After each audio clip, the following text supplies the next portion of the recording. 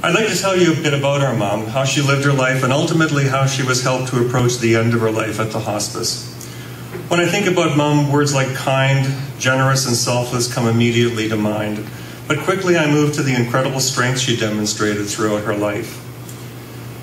And in her usual humble way, a strength she would never acknowledge she even had.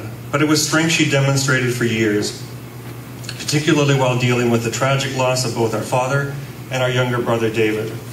Dad suffered a lengthy illness at a young age, or at least what seems to me a young age now, and Mom was his principal caregiver for many years. She never questioned this role or complained about it in any way, and while this was a long and difficult time in her life, she was a rock within our family, both for Dad and for all of us. A number of years later, she demonstrated that same incredible strength with our younger brother David, once again, without question, taking on the role of caregiver through his devastating illness, while at the same time always being there for the rest of us as we struggled with our own feelings of loss and helplessness. She showed us how to be strong even through the most difficult of times, simply by the way she lived her life. In her humble way, never thinking she was doing anything extraordinary, it was just who she was. And she had a seemingly endless capacity for unconditional love, particularly the love of her family, even at those times when we weren't all that lovable.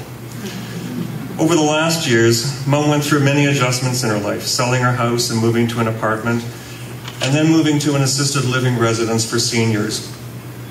As the person who was often helping others, it wasn't always easy for her to ask for assistance, as her own independence was decreasing. She didn't want to be a bother. But while she made those adjustments work for her, at age 91 she had several falls and was hospitalized in early January. Her condition was such that a return to assisted living was not possible, and while already on wait lists for several nursing homes, we quickly added additional homes to the list and lowered the requirements to which we may be forced to consider.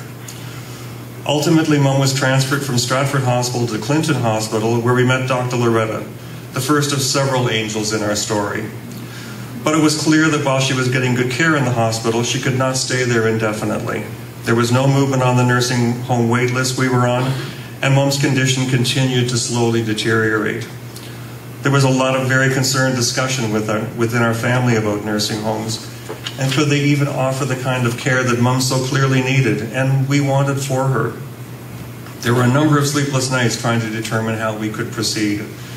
And then we met with Dr. Loretta and staff at the Clinton Hospital, who talked to us about hospice care, and specifically about Huron Residential Hospice.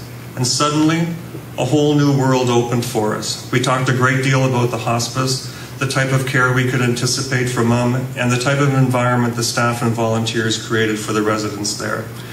And while there was no doubt that Mom's condition could qualify for hospice care, would there be space for her? So with all fingers crossed, we waited for news, and within a few days we're told there was a space for Mom. We were elated. Moving to hospice care at Huron Residential was an amazing experience, both for Mom and the entire family. She was now in an environment where she was safe and could receive the intense personalized care that she so desperately needed at this stage of her life.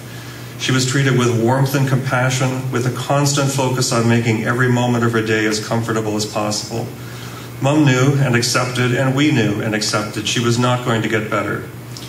But the attention she received, both emotionally and physically at the hospice, made the final chapter of her life as positive as possible. And it didn't stop just with Mom.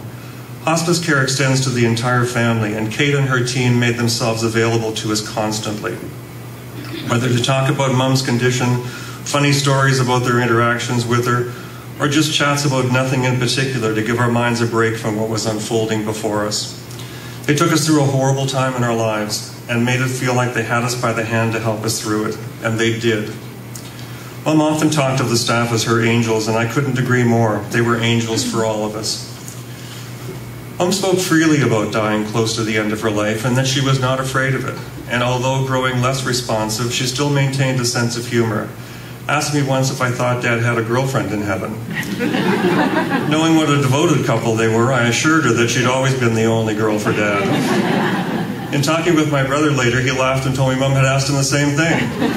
But at that point, Mom added if there was a girlfriend, she'd be getting rid of her. And I thought, that's the Mom I'll remember. I don't know what the end of Mom's life would have been like anywhere else, but I do know that it could not have been any more positive than it was under the care of the staff and volunteers at Huron Residential. Our family spent a lot of time at the hospice, and 2 or 3 times a week I would drive in from Toronto to visit with Mom. Each time I walked through the front door, I felt instantly comforted, even if I had yet to talk with anyone. And each time I left, I felt that things were going to be okay, that although Mom was only going to continue to slip away, she was being taken care of by a team of people who genuinely cared about her. And that was more than we ever thought we could hope for.